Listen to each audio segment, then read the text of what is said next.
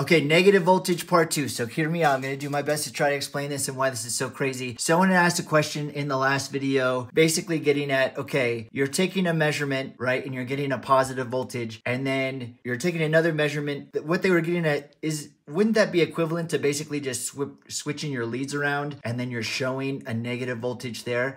And yes, that's kind of one way to think about it because we're thinking about the flow in the opposite direction. But what's crazy about negative voltage in a DC circuit is that we're talking about it relative to our reference point. And so this green wire here is my reference. And so I have 13 positive volts here. But then if I go to this other terminal, I have negative 13 volts relative to my reference point. The thing is about my reference point, it's not just some arbitrary reference point.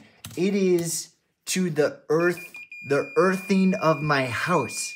It is my literal ground circuit for my house. And that's what makes negative voltage such a crazy concept to me and why I'm so excited about it. So maybe you guys can be excited about it too. Maybe you guys have a better way to explain it, but the negative voltage in a DC circuit, that's what's going on there. So I hope that helps.